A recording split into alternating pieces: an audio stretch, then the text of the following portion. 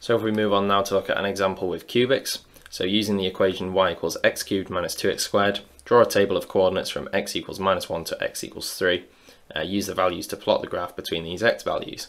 Okay, well we've got our table already, so now we just need to plug in these values for x. So I'll do the first one, so if I just remove that equation, so the equation now is x cubed minus 2x squared. So let's use our brackets again because I think that makes it clear.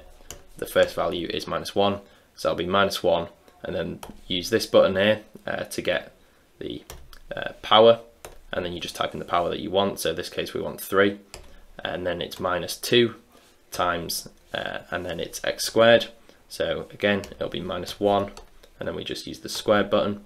So that's our first one. That gives us a value of -3.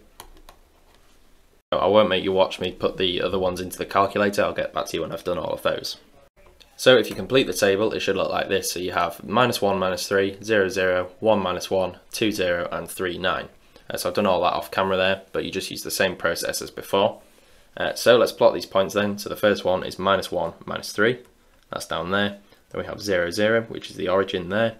We have 1, -1, which is there. 2, 0, which is here. And 3, 9, which is all the way up here.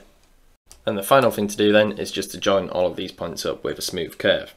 So if you do that, it should hopefully look very neat, and it should look something like this.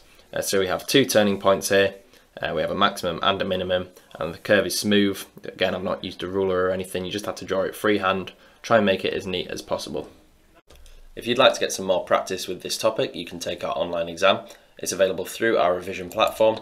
If you go to the test, you'll find loads of different questions, a variety of different question types, and you get instant feedback on each and every one of them. So if you're interested, then click the link below and it will take you straight there.